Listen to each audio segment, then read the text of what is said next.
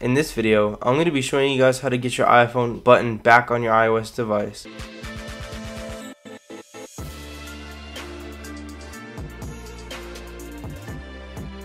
Hey, what's up boys? It's been a really long time and I'm glad to be back. So in this video I'm going to be showing you guys how to get your iPhone button back, but obviously we do have one announcement before we get started. So this is going to be our active shoutout winner for today.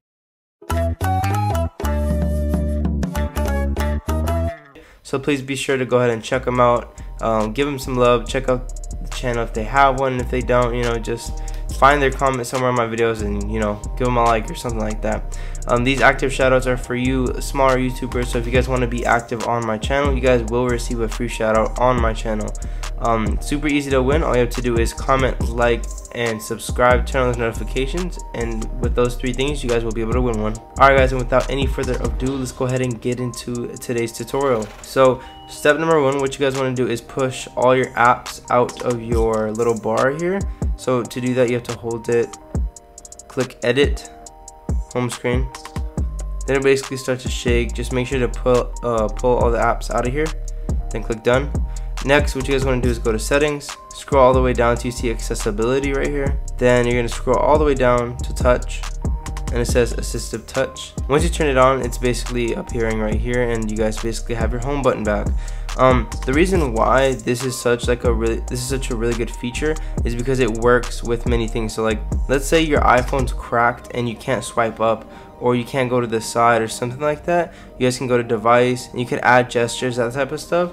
You can also restart your device as well. You can put a screenshot if any of your buttons break or any of that sort of thing.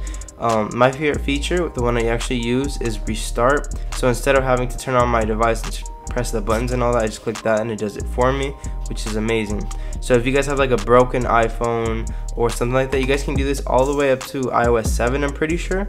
But yeah, I'm on the latest version, I'm on one of the latest versions, which is 13.5. All you have to do to move it to the lower areas, just drag it down there and it should be in the middle, just like a home button would be. To show you guys that it works, let's go ahead into the App Store, tap it, tap home, and it basically works. That's all you guys need to know. If we're in an app, simple things like that, you could just put control center. Let's say because again, if it's cracked, you don't want to swipe or hurt yourself. So it's best to do this method to get your iPhone button back. That's basically it for today's tutorial. Hope you guys did enjoy. Please be sure to leave a like and a subscription towards my name. Stay tuned guys for more videos. Have a great one. Peace.